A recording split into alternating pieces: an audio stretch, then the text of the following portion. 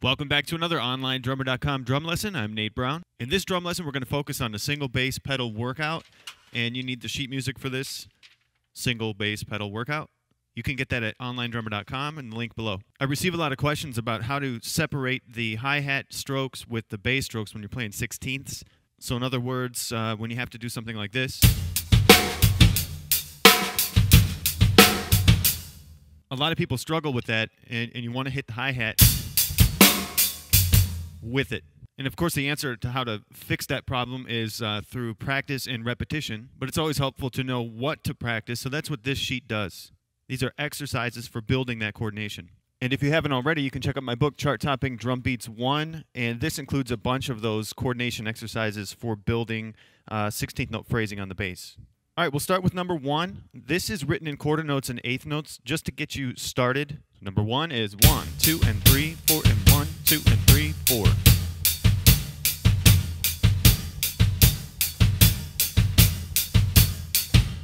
And number 2 adds the snare stroke. 1, 2, and 3, 4, and 1. Number 3 moves those 2 bass strokes to a different placement. And even though it's the same thing, 2 bass strokes, just because they're in a different place, sometimes it makes it a lot harder to play, and other times it makes it seem easier. Number 3.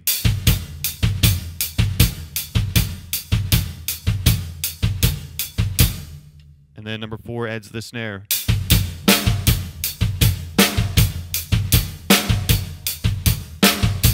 Number 5 is another common placement.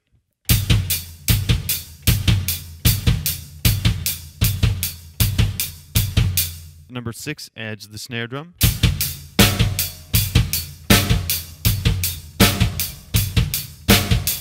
Seven, yet another placement.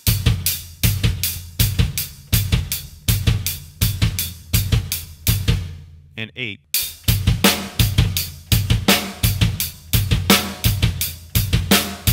Number 9 isn't 2 bass strokes, but these bass strokes fall in between the hi-hat strokes.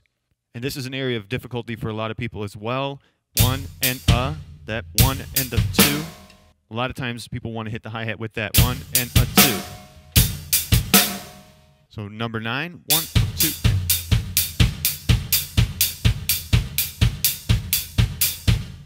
And then 10 adds the snare.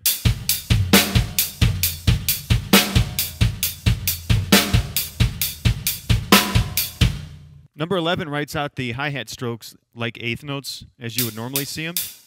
But the technique, the pattern that you're playing in this one is actually the same as number 1. It's just written as eighth notes and 16th notes. So those 2 basses there, same as in number 1.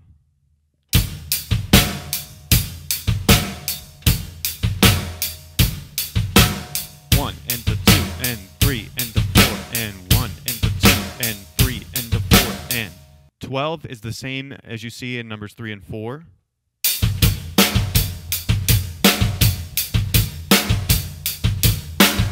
13 is the same as in 5 and 6.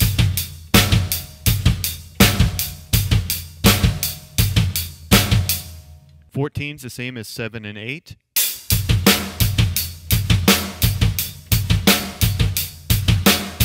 And of course 15 is the same as 9 and 10.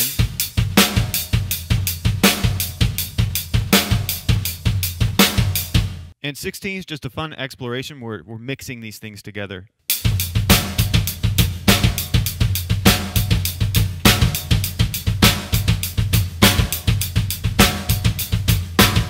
Remember that repetition is important, so you want to practice these exercises often. I hope you enjoyed this week's lesson. We kind of took a step back and went back to some of the basics. And remember, there are many more coordination exercises in my book, Chart Topping Drum Beats 1, to help keep things interesting. Check OnlineDrummer.com on Wednesday for Patrick Marsapoyle's lesson. And then Thursday, we'll have a lesson with Alex Ribchester. And of course, all kinds of sheet music updates throughout the week and videos. Keep drumming.